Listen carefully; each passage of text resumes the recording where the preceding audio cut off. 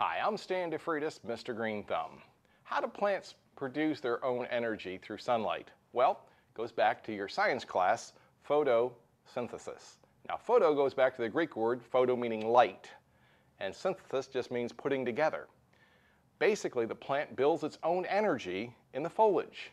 And through that process, it actually starts to make sugars, it starts to make carbohydrates in the leaf. Now, you know about carbohydrates. If you're eating foods, much of your food is carbohydrate. The plant can create its own carbohydrate through the miracle of photosynthesis. It's a long chemical process that's developed with proteins and oxygen and hydrogen in the leaf that actually makes simple sugars and stores them either in the root system or in the stem of the plant. Eventually, it accumulates, and of course the plant can use that energy to make flowers or more foliage.